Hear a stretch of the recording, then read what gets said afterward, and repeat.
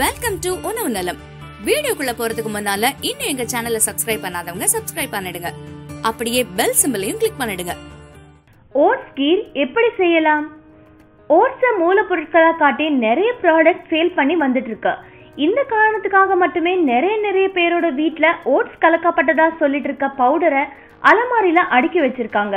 வசதி இருக்கிறவங்க இதை வாங்கி வச்சிருந்தாலும் வசதி இல்லாதவங்க நிலைமை கேள்விக்குறியாதான் இருக்கு.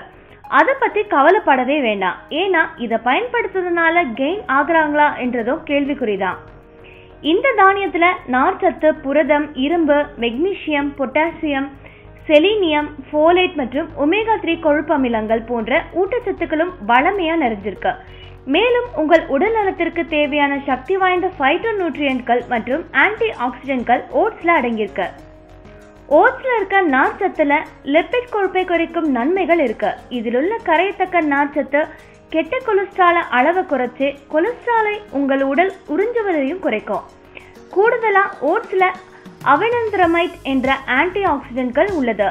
இது எல்டிஎல் விஷத்தன்மைக்கு எதிராக பாதுகாக்கும். அதனால கொலஸ்ட்ராலை குறைக்கணும்னா ஓட்ஸ் உணவோட ஆரஞ்சு பழம் போன்ற விட்டமின் சி வளமையாக உள்ள உணவுகளையும் சேர்த்து சாப்பிடலாம். அது மட்டும் இல்லாம ஓட்ஸ்ல உள்ள லிக்னன்ஸ் இதய நோய்களை தடுக்கும். இதில் உள்ள பீட்டா குளுக்கன் ஆரோக்கியமான இதயத்தை மேம்படுத்தும். ஓட்ஸ் கீர் செய்ய தேவையான பொருட்கள் என்னென்ன? ஓட்ஸ் 1 கப், பால் 1 கப், சர்க்கரை தேவையான அளவு, வெனிலா எசன்ஸ் சில துளி, முந்திரி 10, திராட்சை 10, கடைசியா நெய் 1 டீஸ்பூன்.